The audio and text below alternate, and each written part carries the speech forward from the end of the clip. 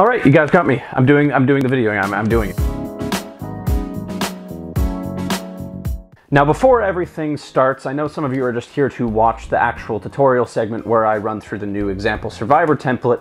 So a timestamp is here to go to it if you're just here for the tutorial. But basically, about half a year ago, I was playing Risk of Rain 2 with some friends. After about 20 hours in the game, we all decided, hey, it'd be fun if we looked into whether or not there's mods for this game. And so then we ended up downloading a bunch of the survivors people had made that were really fun, like the Akali one, the Aatrox one, the Twitch one. Those were all really sick. And so then I thought to myself, oh, I could do one of those too, something fun to play with friends. And so then I decided to make the mod that I did, the Riven mod, that is on the Thunder Store, which has now got 60,000 downloads, which is absolutely insane to me because it wasn't supposed to be polished. It was just supposed to be, you know, it was easy to put it up there to play with friends, and I made it in a day. So then I made a YouTube video on it because after going through it, I realized that it wasn't the most accessible thing in terms of documentation. Plus, I knew a lot of people wanted to actually make their own survivor. So I made a tutorial. It's the most viewed video on my channel by like a lot, and I'm gonna be honest, like I know that I'm like the best YouTuber ever made, obviously, but as it turns out, YouTube's like kind of glitched or something. It actually says I only have like,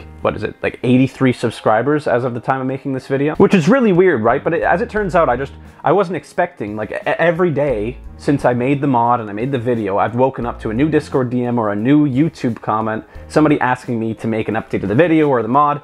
So I updated the mod, I did that, and here's me updating the video. But I'm not gonna go through all of the code section again and all of the audio section, all that stuff. It's kind of unnecessary, not much has changed there. And also, before we get into this, a public disclaimer. I gotta be honest about this. Making a Risk of Rain 2 mod is not the easiest thing you could be doing in Unity. If you've never used C# or you've never used Unity before, you probably shouldn't be making a Risk of Rain 2 mod. I've got a bunch of links down in the description for you to learn how to use Unity or learn how to use C# if you're at all interested in learning programming or learning game development. But it's highly recommended, I only put it like on screen briefly I think in the last video, that you have an understanding of C# already before you go into this. If you don't want to go watch any of the stuff I linked down below, you don't have to. I mean, tutorials are boring, let's face it. So on this channel in the coming weeks and months, I'm doing a tutorial series on how to make your own game, going from start to finish, literally everything that you need to know. Right now it's more in the pre-production, like conceptual phase, but it'll go through the entire lifespan of game development. So you'll get very acquainted with Unity, you'll get acquainted with C#, you'll get acquainted with C++, Unreal, everything. But if you don't care about any of that and you just want to make your own Risk of Rain 2 mod, fine, all the power to you. Because now we're going to go through the new and improved example survivor template. A link to the GitHub of the template is down in the description. There's a really good tutorial on there as well already. So here we are inside the brand new survivor template. The first thing we're going to want to do is drag our character model into the scene. Next, we're going to want to rename our character. If we don't have one already, we're going to add an animator component here. We're also going to add another component, which is a child locator script.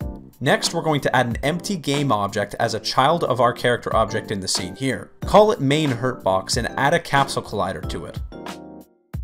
As you might have guessed, you should scale this to fit the size of your character and how big you want the hitbox to be, and generally speaking, you should want to put the pivot in the center. This determines the center position of your character. It's where the enemies will aim at and certain particle effects will show up. In our child locator script from before, we're going to want to add a new entry. Once we've created our entry, we're going to drag the hurtbox object from our character onto this script.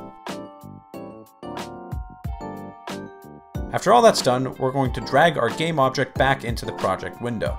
After that, we're going to do the exact same thing again. This will display a prompt that asks you if you would like to create a new prefab. Here, make a prefab variant. This is going to end up being the display prefab used in the lobby, so name it accordingly. Once this is done, open the asset bundle browser. If you don't have it installed, here's how you do it.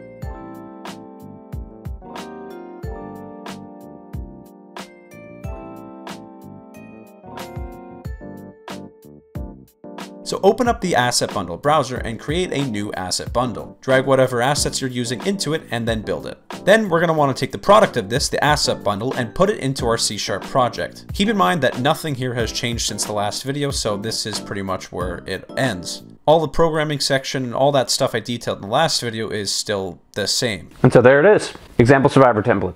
Done. If after going through that, you still don't understand how to make like your entire character from that, I highly recommend, again, going and checking out any of the tutorial resources I linked down in the description or waiting for my videos on how to make your own game. Because once again, and I can't emphasize this enough, it's not the easiest thing you could be doing inside of Unity, or inside of C#.